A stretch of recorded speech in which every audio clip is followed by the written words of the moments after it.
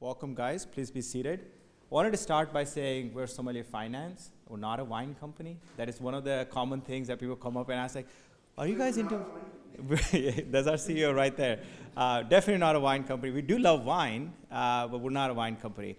And we're going to cover a little bit about why we should exist, what is the market need, and then we're going to cover a little bit about high-level architecture of what we are trying to bring to the DeFi ecosystem. And then Sun over here is going to actually dive deeper into the actual first strategy that we're bringing online, and it's going to be a little more technical, and then we're going to cover it up by, in the end, a user interface that is launching in a couple weeks, right? So it's really exciting time for us. It's been a lot of work put in by a large team, and it's coming to a good culmination, so we're excited. So, all right, so there are many different types of users on the DeFi side, but we're going to be focusing on the three main use cases, right? Like, so traditional finance, that's really blurred. That's really blurred. Can you guys read that? No. You'll have to take our word for what it says. All right. Oh.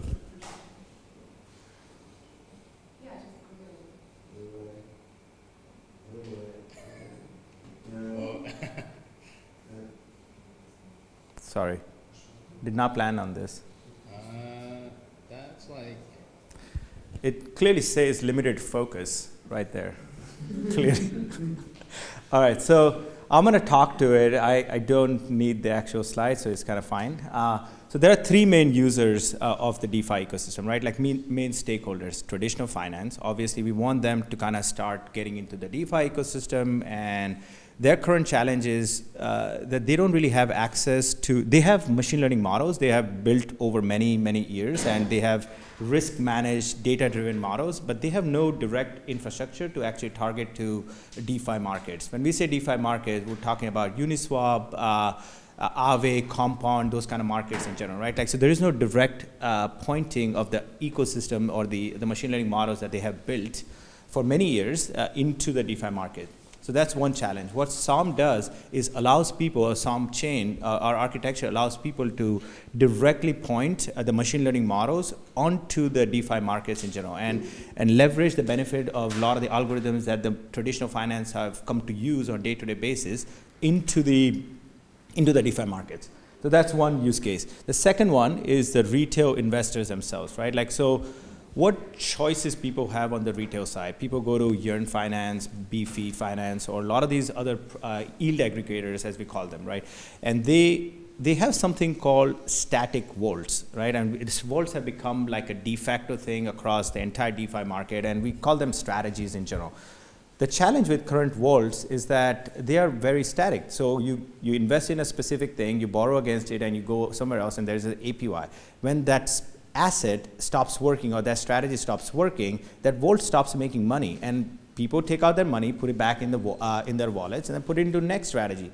So if you go to Yearn or any of these finance, any of these protocols, you realize that a lot of the vaults are not really full, primarily because that strategy has stopped working. The challenge is, it is not adjusting to current market conditions, and market conditions are constantly changing. So what Sommelier Finance allows us to do is to actually have machine learning models that look at current market conditions and adjust to it based on what they are seeing in the market and what the data has shown in the past. So backtesting information, just what traditional finance does in NASDAQ or any of these large organizations in general, right? And then finally, the community itself, right? So the whole reason why we are even doing DeFi in the first place is we have banks, we have like centralized exchanges, but the whole reason is we want to democratize the whole financial system in general. It's not just lending and borrowing, it's lending and borrowing, but also taking into consideration the users, what they want, what are the rates. They have a say in what the future of finance is, and that's why we wanted to kind of create this DeFi ecosystem. And hence, it's a really critical piece for Sommelier to focus on that piece as well. How do we do that? We actually have governance model that allows you to participate in, I don't think the mic is actually working, it's a prop, sorry. I'm going to try to be louder. Maybe that will help. Good call. So how we are doing it is allowing people to actually participate in the governance model itself. You can vote on which sellers or which strategies can go online, and you can vote down. Also, the validators themselves, which is an important part, right? Like, so a lot of us actually know us from the Cosmos background. Obviously, Cosmos is very big on the staking and bringing the validator nodes as a critical piece of the ecosystem, because it allows a second layer of safety mechanism in the process. In Sommelier Finance, the validators have an important role. They actually can turn on or turn off a specific data feed from a machine learning model saying this is compromised or this is no longer beneficial for the community. They can turn off and they can switch to a different model based on the same strategy. And I'm throwing a lot of new concepts, and we're going to look at a architecture, and it's going to be more clear once we look at the architecture in the process. So overall, when we look at all of these components, it ultimately helps the overall DeFi ecosystem in general. Let's take an example, right? Like, so we're very familiar with a couple of these protocols, Yearn Finance and Beefy Finance, right? And they have like hundreds of vaults across each of these ecosystems. And Tesseract earlier today, they were just like porting a lot of these vaults into new chains. That's all great. But again, they are static. Static means the strategy either works or it doesn't work. And when the strategy stops working, you put it back onto your wallet, find the strategy that again works. Instead, what we are proposing is a dynamic vault that is powered by off-chain computation. And this is really powerful. Let's look at a few examples to kind of demonstrate what this means. Anyone who has traded on DeFi knows a couple things, right? Like, one thing is Bitcoin goes up, Ethereum follows, then all the shitcoin goes up, right? And then rinse, repeat, everything crashes. One fine morning, you wake up on a Sunday morning, 40% up across the board. And I was like, okay, that's fun. This is like time to dump. And then immediately get back into Bitcoin, Ethereum, shitcoin, right? Like, it just repeats that same cycle. A simple strategy like that can be automated using what we call Bitcoin to Ethereum ratio, right? Like, there's a ratio gang that does exactly tracking of that. 0.07, you know you're high on the Ethereum valuation, you go back to 0.03, something like that can be automated, and that is a trading bot that would do something like that, right? You can't do that with Yearn. Yearn cannot track current market conditions, look at what the ratios are in general, and then be able to switch that position into stablecoins, wait for the ratio to get favorable again, and then reinvest into these products, right? Like, so that is very commonplace in traditional finance. Everybody does that, look at the valuation, PE ratios, switch things back, get into the positions again. Those things are possible on DeFi markets using the architecture that we are proposing. Second, a Twitter feed, right? Like, Twitter has been a staple in traditional finance to measure what is consumer sentiment, right? Like, consumer sentiment are especially valuable for protocols like, or things like NFTs. NFTs are very much you can see the project getting really successful on one of these NFT projects on Twitter, and you can see the number of followers, number of action on those things, and they do well. So if you wanted to incorporate this off-chain data into a machine learning model, which is an OpenSea or any of these DeFi protocols or like decentralized protocols, and you want to manage this computation, generate a model that takes into consideration the Twitter feed or Twitter sentiment, you can do that with DeFi, the Sommelier architecture. And we're going to look into that architecture a little bit more as we go through the session itself, right? So, and finally, the Aave Stablecoin lending position. And simply put, and we're going to go into, Sun is going to cover a little more detail of that first strategy itself. Simply put, it is the best way to invest into Aave if you're lending single position stablecoin. So instead of going to Aave directly, you should definitely come to Sommelier, and we'll have the negligibly more risk to it, and then we automate the actual use case around it. And we'll go through it a little bit more. All right, so let's see how this all works. A very high level architecture, right? So Sun over here covers what we call the Somm quant team. And there is partner quant teams where we are working with a lot of our partners on hedge fund side or financial companies. They have machine learning models. They have battle-tested, risk-managed strategies that they want to be able. They've used it on centralized finances or centralized exchanges or Nasdaqs or Dow Jones of the world in general, right? They want to use the same strategy. They come to Sommchain. Sommchain has validated nodes in the process. They agree. The validated nodes agree that this data feed that we're getting from the machine learning model is trusted, and it is one that we agree that it is beneficial to the community. Push it to what we call sellers, and those sellers are cross-chain, right? Like, so with one architecture, this single provider, which is the financial customer or a quant team, can access any of the cross-chain strategies in general, right? Like, so this is genuine innovation, allowing people to have off-chain computation like machine learning models into controlling cross-chain infrastructure or the strategies in general. We're definitely we are going to be live on Ethereum, and then the next one is Avalanche, and obviously the architecture is scalable to go other chains in general as well. From users' perspective, it doesn't matter. All this stuff is like completely hidden. We're going to look at a sneak preview, hopefully a little less blur than what we can see on the at the end of the session itself, and we're going to be live with a very simple interface, and it's the vision of that interface is to be able to create a single place for people to come in and park their money across DeFi markets, right? Like, it's one place for DeFi liquidity management, and that's really exciting and allowing people to start leveraging the power of machine for individual investment, and that's something that we're introducing. All right, so with new architecture comes new roles, and I'm going to quickly dive a little bit about the roles themselves and then the actual strategy that we're talking about. So you can't read it over here, but it's a strategy provider. The strategy providers are like quant teams, funds who have machine learning background or have a strategy where, say, Bitcoin, Ethereum at this ratio, it makes profitable decision for us to be in that position or not, right? Like, so that's a strategy provider. But then there's a seller creator. Seller creator takes this idea from Sun and team and actually creates the infrastructure across chain so that they can access the market that exists, right? Like, we provide a lot of the protocol infrastructure, but somebody needs to write this strategy in. So that's the seller creator. Usually on Ethereum, it's a Solidity dev, and on other chains, it could be different things, right? Finally, the validators and stakers, they're sort of very critical to any of the Cosmos chain in general. And what they do is stakers stake their stake and secure the chain. In our model, on the fee model that we have, we get additional benefit or the profit sharing on any of the strategies that are live, right? So the platform charges a platform fee. 1% AUM, like total assets under management, the platform charges 1% as a service provider, and then that money, 90% of it is given back to the people who are securing the chain using the staker to the validator kind of environment, right?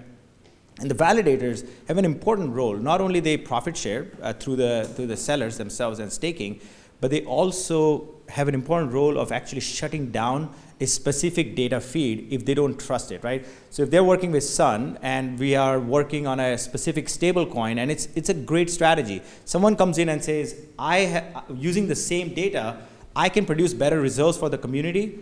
The validators can point their data feed to a new data provider, because on the previous slide we saw like there are multiple different quant teams, so machine learning can be replaced and upgraded, and the rest of the architecture remains abstracted, and the user just gets the benefit of the newer strategy that comes in. Yeah, or if I try to rug. Yeah, exact same thing. Yeah. So, and finally, the governance itself, right? Like, the governance is also an important part, and that's essentially why we created DeFi in the first place, like having users have a say in it. They can vote to get a strategy live, and they can also vote to get the strategy out, or vote on how much liquidity mining should be done on a single strategy or not. So there are multiple reasons why governance exists, and it's a critical piece of our ecosystem as well. With that, I'm going to pass it on to Sun, and Sun's going to talk about a little bit under the covers, how do we get from strategy to one of the first strategies live on the Sommelier architecture itself. Thank you, Sam. So, okay, before we move on, there was a lot of information, and the Sommelier architecture is fairly complex. So I want to just leave you with a couple of takeaways going forward. Okay, one of them is that what Sommelier is essentially doing is decoupling the decision-making, financial decision-making, from the execution, right? So what Sam is saying basically is that you can leverage arbitrary off-chain computation, be that some machine learning model. You can just be sitting there, you know, playing video games and decide what strategy you're using, literally anything off-chain, and you can take that and actually execute it on-chain in a decentralized way. And the goal of this workshop, actually, what we want from you, all of you, is to potentially actually come up with strategies and run them on Sommelier. And so what I'm going to show you is just how easy it is to do that with this architecture, and how much easier it is to do this with Somm than it is to do with something like Yearn. And so just to emphasize one more point, what we mean by static is that in the Yearn-like architecture, all the logic has to be implemented in a smart contract, right? It's like you can't be dynamic because the contract is fixed, and that does provide a security feature for users, but it also limits flexibility, right? So what's the alternative? You know, multi-sig. Sure, that's better than sending your funds to a single wallet, but that's clearly not where DeFi needs to go, right? So again, Sommelier allows arbitrary off-chain computation to make decisions on-chain, and those decisions are secured by a validator set. So it's kind of the next evolution in this progression from single wallet to multi-sig into now we have these dynamic financial products. So let's talk about how you actually come up with a strategy, right? And trust me, anyone can do this. The bar is so low, and we're live right now. We're going to develop like a light version of our first cellar, which is an Aave Stablecoin Cellar. So here's the general, I don't know if you can see that, the general steps that we're going to talk about. Number one is getting data off the blockchain, right? Zaki always says, like, everyone thought about really hard about how to put data on the chain, but not as many people thought about how to get it off. And we're going to talk about how you do that using a decentralized protocol called the graph, which is like the de facto way of getting data off the chain, at least right now. Next, we'll talk about actually cleaning that data and making it usable for us. We'll talk about coming up with a strategy. We're using the word strategy a lot. We'll see what that actually means, and it's very simple. And finally, we'll run a basic backtest. And I want you to manage your expectations, because the code is not sophisticated. It's not clean, but it'll at least demonstrate the point. And let me know if you can't hear me, because I'm gonna be sitting here, you know, going through this code base. Also, feel free to ask questions, because I think it's important that you understand this stuff. Like, don't wait till the end. Stop me if something isn't clear or something doesn't make sense, and we can talk about it. And I would encourage you throughout this process to look for ways that this code is unrealistic and ways that it can be proved in a production setting. Okay. So let's start with first let me just do a quick intro to what Aave is for those of you who aren't aware of it. Aave is a lending protocol. It's a decentralized lending protocol. It's the biggest protocol, biggest lending platform right now. And basically what it lets you do is you can lend and borrow, and the mechanism by which your interest rates are determined is all automated. It's all on chain, right? So you can see here, if you wanted to borrow Binance USD, you have a borrow rate of 2.7%, and those who are lending BUSD earn 1.3%, right? And so this strategy we're going to develop is going to be a stablecoin lending strategy. We're going to stick to the big three stablecoins, which are DAI, USDC, and Tether, USDT, okay? So let's just look at the interest rates right now live. So Tether is 1.86%, USDC is 0.9%, and DAI is 2.10%. So it's pretty clear that we would want to invest in DAI right now, right? And clearly USDC is the wrong choice, right? So if you're going to park your stables, it makes sense to earn the highest yield on that. The cellar we're going to develop right now, or the strategy, is just automating that process, right? Now, one strategy you could use is just look at the current numbers and pick, but if we actually go into DAI, okay, this spike messes the scale up a little bit, but you can see that the numbers actually vary a lot, right? So it oscillates between 1 and 2, right? And so maybe picking, if we look at the other curves, maybe picking the one with the current highest number isn't the right move. So we'll just talk about how to do this. Okay, that's one thing. Now let's talk about the graph a little bit, okay? So the graph is a protocol for indexing the blockchain. What that means is the blockchain in its native state is it's very hard to actually process data from that, right? You essentially have a series of blocks, which is a bunch of transactions. How do you make sense of that, right? It's a non-trivial task. If you wanted to extract very specific information, look for certain transactions, right? Track state over time, it's a complex process. What the graph does is it's a protocol for automating this and in a decentralized way, right? And so the way to think about it is there's this API. It uses a GraphQL language, so you interacted with a language called GraphQL, and you can basically, different protocols write subgraphs, which is their API, which lets you query certain information. So what we're looking at here is the Aave subgraph, right? So you can see there's all kinds of information on this. You want to look at deposit events, it gives you deposit events here. You want to look at information on swaps, there you go. So this Aave subgraph is what we're going to start with, and let's look at some code. All right, I don't know how clear this is, but let's see. Okay. So who knows a bit of Python? You just need a little bit of Python knowledge. Anyone? Okay, that's good. Zaki, go easy on me. I know you hate Python. But it's great. I think Python's great for at least demonstrating. Okay. So here's a class. This is a class definition in Python, which is essentially connecting to the graph, this graph API that I just showed you, right? So let's just take a look at this. So first we have this URL, which is just copied in. It's exactly this URL, right? We have the Aave lending pool address hard-coded in here, because we're going to need that information. Here's a function that takes a query, so that query is going to be in the format that the graph expects, and submits that query and gets the response. Okay, that's all this getGraphData function does. We have getQuery. Okay, now this function actually creates the query. Okay, and what kind of query are we talking about here? Well, we want to get information on interest rates from DAI, right? That graph I showed you earlier, that graph is overloaded now. That plot I showed you with the interest rates varying, we want to actually get that data into our code, right? So what we need for that is just a token address, right? So this token address would be the DAI token address. And let's break down what this query actually is saying. So first, you can see the term reserve here. That corresponds to reserve here, right? So in this Aave schema, the subgraph is saying we have this data for reserves. Now each reserve corresponds, it's like a lending market, right? Each reserve corresponds to a token, and you can see the kind of information we have. We see the pool, this is the name of the token, the symbol is DAI, right? Decimals, this is like the lowest denomination of the ERC20 token. And the thing we care about is actually called liquidity rate. This is that interest rate, okay? And we'll see what it looks like when we read that. So that's this format, right? It's saying we want the reserve with ID corresponding to DAI, or sorry, ID corresponding to the address of DAI. And this is all the data we want to get, right? We want to get what the symbol is. We want to get liquidity rate, which is the interest rates, right? So GraphQL is a very intuitive language. I'm not going to get into too much detail on this, but it's pretty straightforward to use, and I would recommend checking it out. But this is the way you get data off the blockchain, right? So what more do we need to do?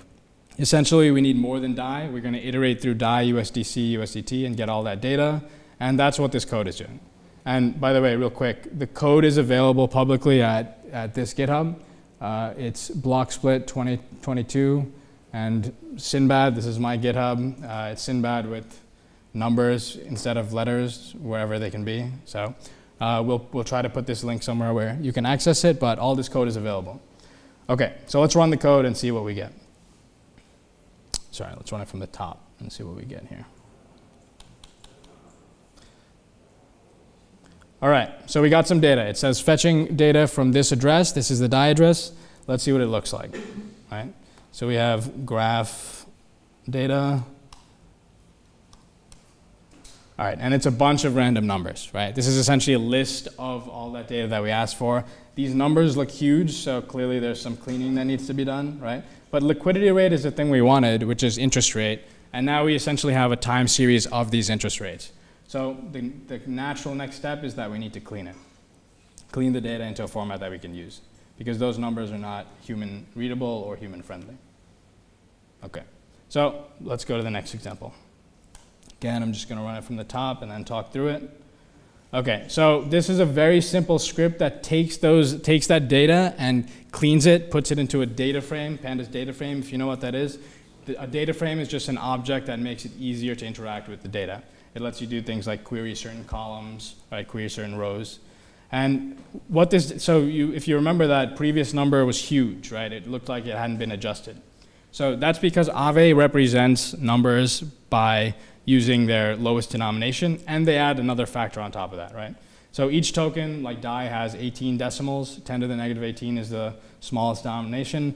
Aave adds another factor of 10 to the 27, okay? So without getting too much into it, this code takes that raw data, okay, and cleans it and packs it up into a data frame. So let's see what this data frame looks like. And you'll see it's in a much more readable format. All right, and here we go. We have our borrow rate. This is a time series, so you have at each time step, right? It looks like it's every couple minutes. We have a borrow rate variable, we have a borrow rate stable, and our supply rate is the interest rate. So you can see right here how it's varying over time, okay?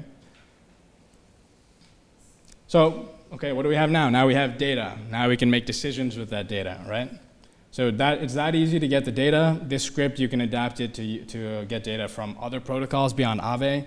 I do recommend doing research into the mechanisms of each protocol so you can actually interpret what the columns mean and how to interpret those. But yeah, the script works. Okay, so finally, I showed you DAI data. This is just a function for getting data from all 3 stablecoins that we care about. It's just looping through them and getting the data for each of them, okay? Now let's get into the strategy, okay, and what I mean by strategy. And again, manage your expectations because this is a light version.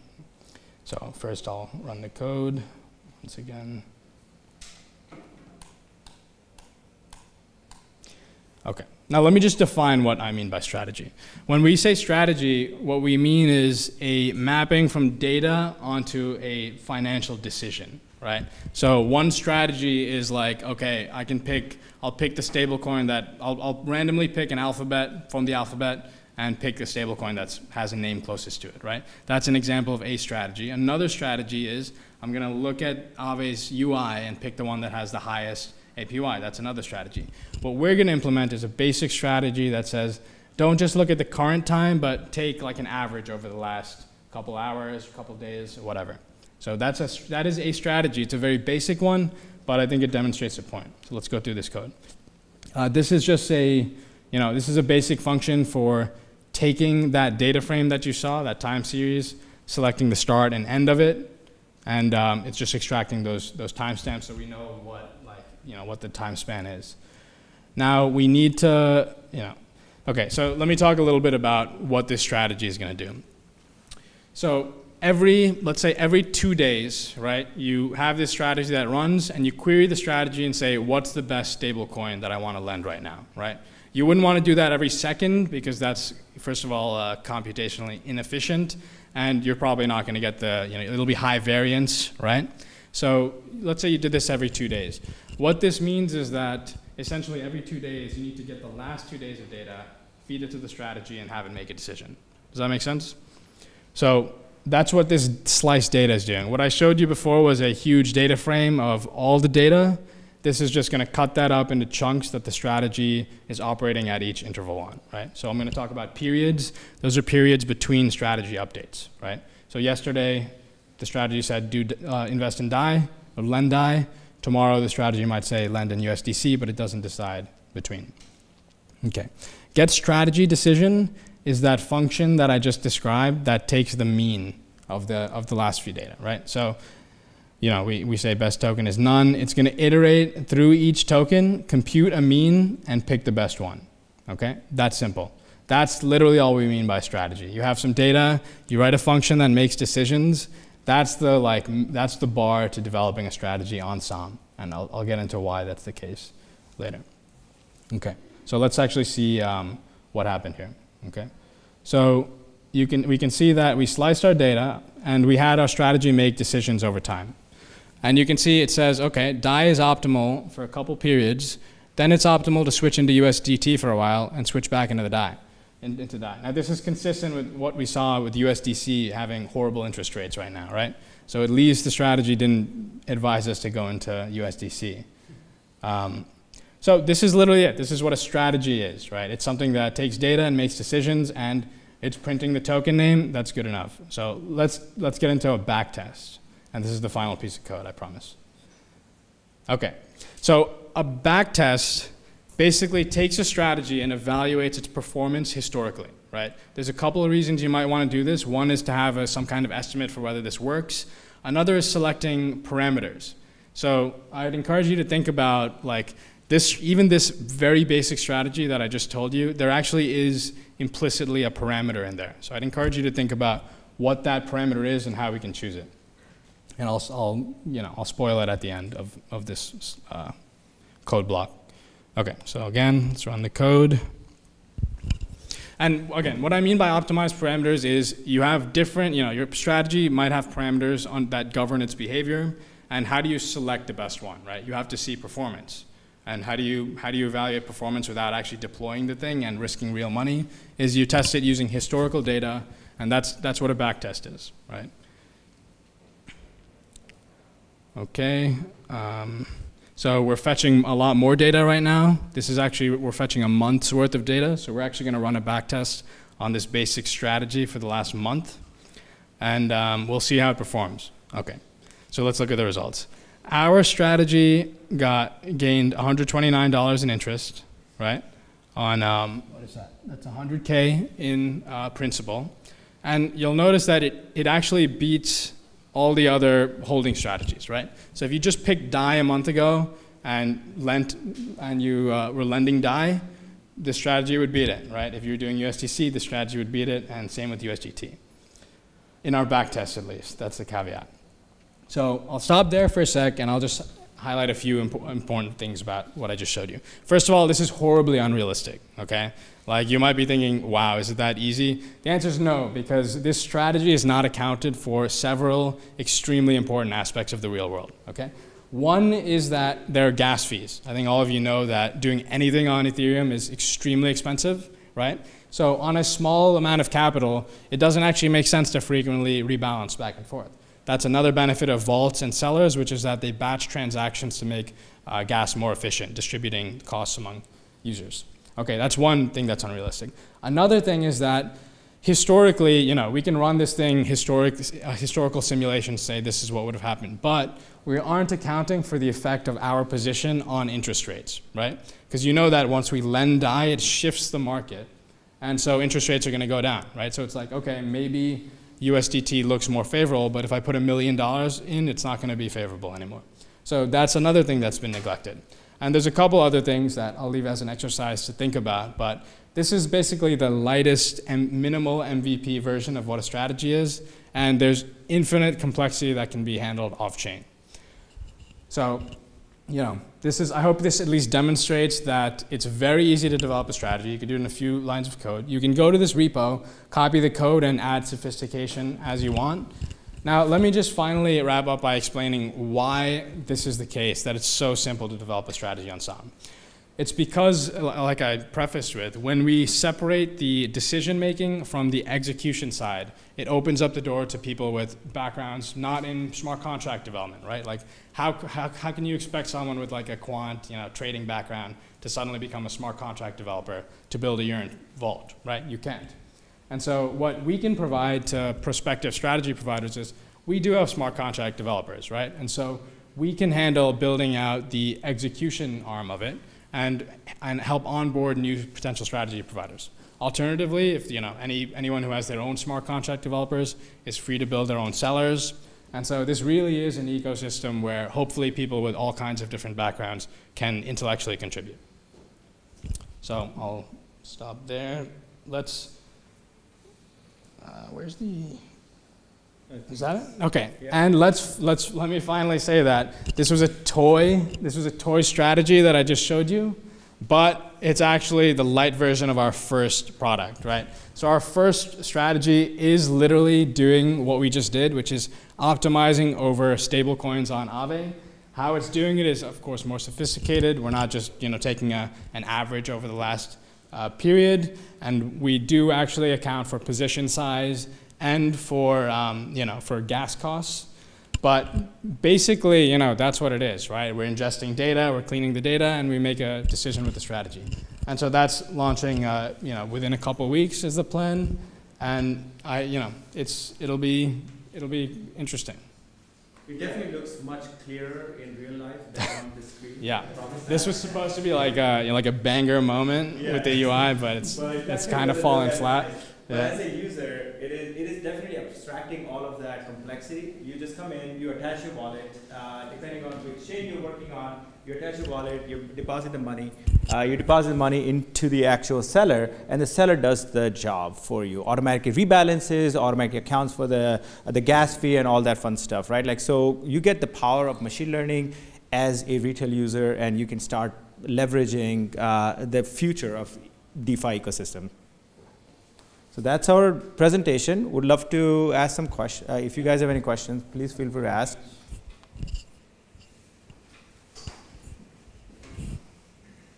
Okay. Was this interesting? You go ahead. So those strategies is something that you do, but you also mentioned that you can have the blockchain strategy, the calculation with this data and so on. Is it something that a third party could provide to use the system? If I want to provide my own strategy. Yeah, exactly. Yeah, so all of the roles that we saw early on are something that, right here, all of the roles you can participate as either of these roles, right? Like we have started, like Sun and his team are the first strategy provider on our platform. But that is something that we are discussing with other hedge funds and other financial customers. They're like, yeah, we have quant teams. We don't really need Sun per se, right? Like, so our own team. And hence, that is the democratization of that piece as well, right? Like, so people can provide their own strategies or be just the strategy provider. Or people can be Solidity devs, and they're like, we don't know anything about financial mumbo jumbo. Like, we just care about building Solidity sellers, and that's okay too. So you can participate. In the ecosystem by either of these roles, and they're all open for anyone. Yeah, and let me just clarify. Oh, sorry. Incentives and seed funding available for the protocol. So to be clear, if you have a strategy or you're interested in coming up with a strategy, please reach out to us. And you can run a strategy on Sommelier. The point is for it to be this decentralized ecosystem with diverse market participants, right? And so anyone with a strategy can build one with or without smart contract experience, right? All that's required is what I just showed you. And that's, even arguably some of that isn't required. What's the incentive for the strategy providers and seller creators? Great question. Why would they do that? Yeah, because so according to our fee model, as a strategy provider, we have a very traditional, like a fee model where you can charge the performance fee. So if you think you have a cool strategy and a good alpha that you can benefit 10% or 15% on the commission or the actual performance fee, you can charge that, and now you have all the retail liquidity coming into your protocol or institutional, either of those things, and you get a 15% cut out of your strategy working well, right? So you move away from you degening or aping into one thing to like a more sustainable revenue stream that's coming for you. As a platform, we get 1% AUM, and it ultimately goes back to the stakers. 90% of it actually goes to the stakers, so that also promotes the ecosystem. Yeah, so like Sam mentioned earlier that governance actually gates the approval of new sellers and strategies, and part of that governance process is deciding on this like kind of fee distribution, right? So like any fund manager or something, you decide the rates. Just you have to keep in mind in the proposal that governance will only approve a strategy if it's beneficial to stakers, right? So you get a percentage, but the platform and stakers have to get a percentage.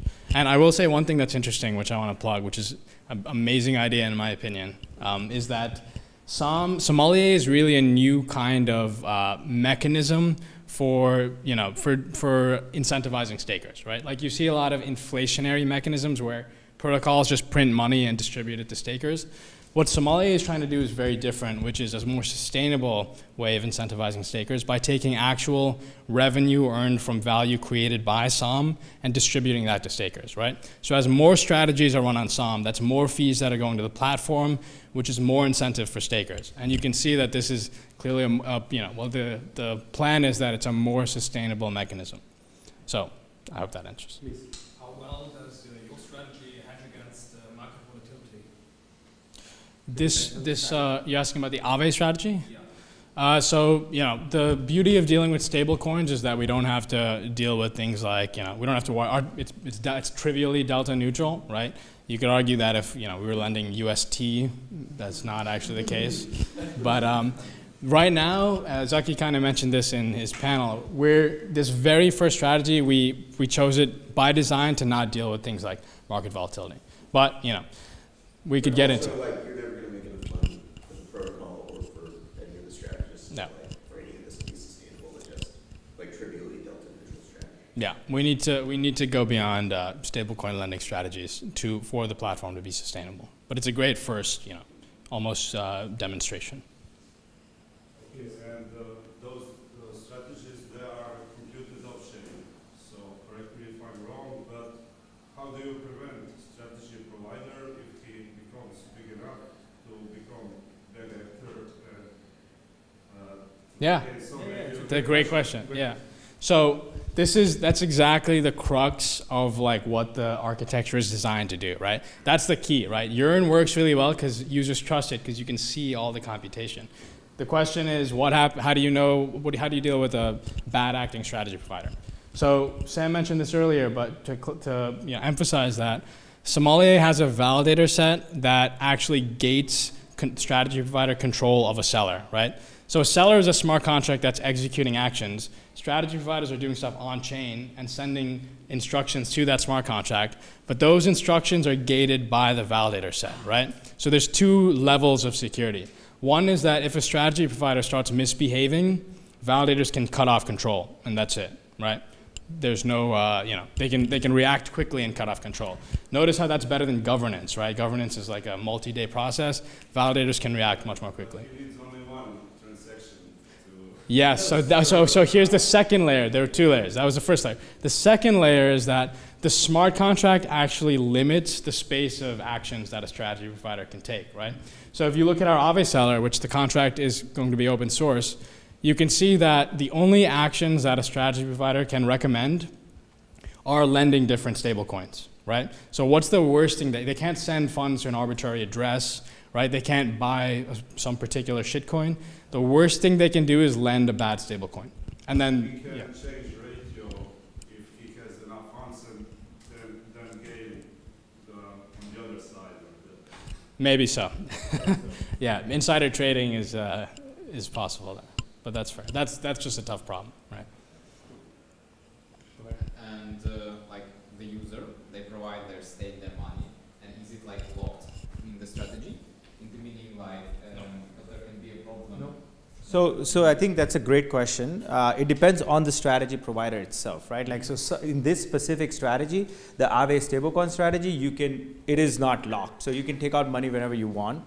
But in the future, there might be some strategies where it is only profitable if you hold the position for 3 months or 6 months. That happens in traditional finance all the time. There's an open window, and then there's like a lockup period, and then you take out the money. Hedge funds do that. It is dependent on the strategy, but it will be visible for the users when they come in to see what the conditions are. And the second part, which is hidden behind the covers in general, the money is actually locked in the actual L1 that you want, right? Like, so we're a non-custodial protocol, which means we're just directing and managing your assets, or the strategy is, but in reality, your money is going through Aave into Ethereum, right? Like, so if you trust Ethereum, that's where your money is gonna be. So if one day SOM goes out of business, hopefully not, but like if it goes out of business, it doesn't exist for whatever reason, you can go down to the Ethereum and get your user funds back, right? Like, so there's another layer of security in the architecture itself. One sec, I'll come back to it. Please. How does that work with super staking? Like once that becomes like legacy or Cosmos, how will that work? Because there won't be unbonding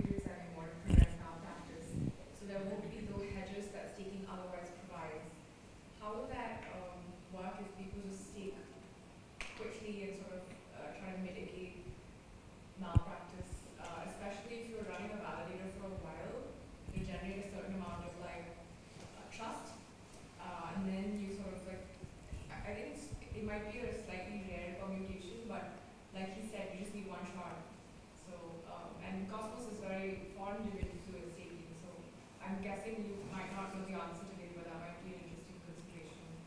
Zaki, you. I mean, so the way at least liquid staking works in the module that I designed is that you aren't getting rid of the unbonding period. You are just transferring the risk between users. So, like, we do want people to be able to stack some yield, like the yield earned from strategy execution with other forms of DeFi. Like, that'll be essential in the long run. But I don't think that those tokens will still be bonded to a validator, and the validators that will be still stable and still accountable for results. True.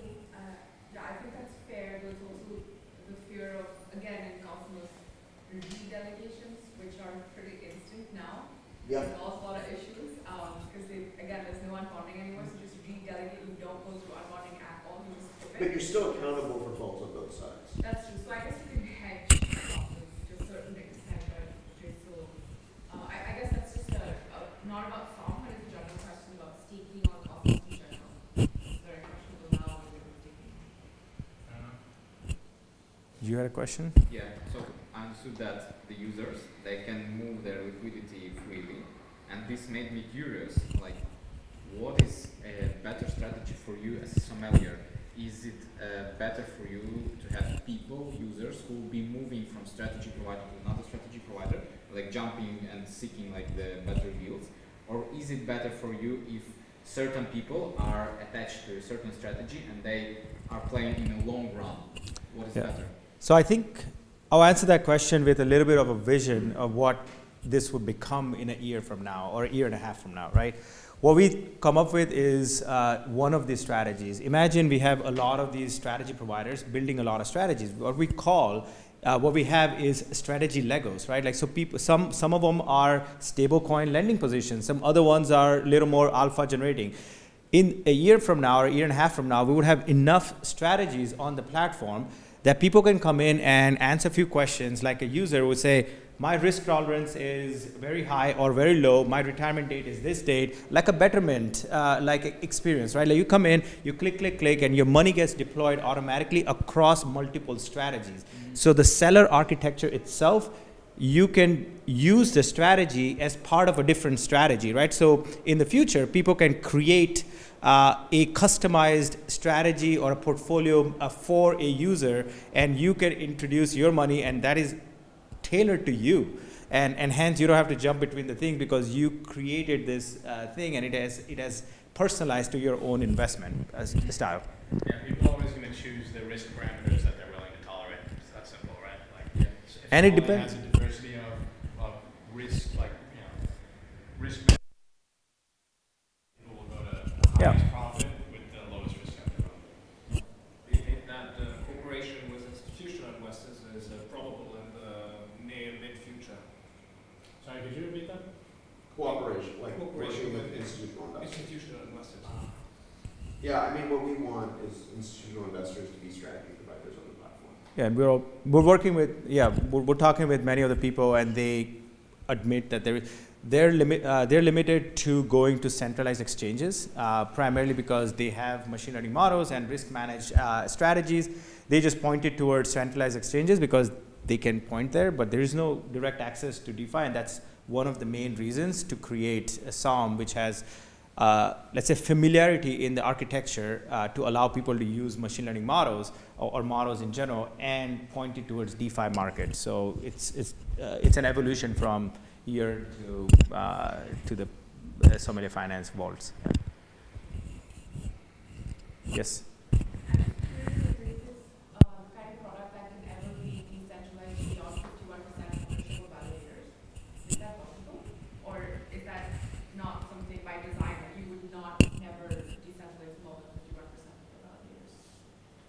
I didn't understand the exact question. So more than 51% of the We don't run any development. Yeah, we don't run any, none of ours are, he has a very strict recommendation. None of the team members or none of the people that we know run validators at all. Like they're all like international, very well trusted validators. All the big boys, like I think Figment, Chorus One, Gateway, yeah. So they are running it. No, nope, yep.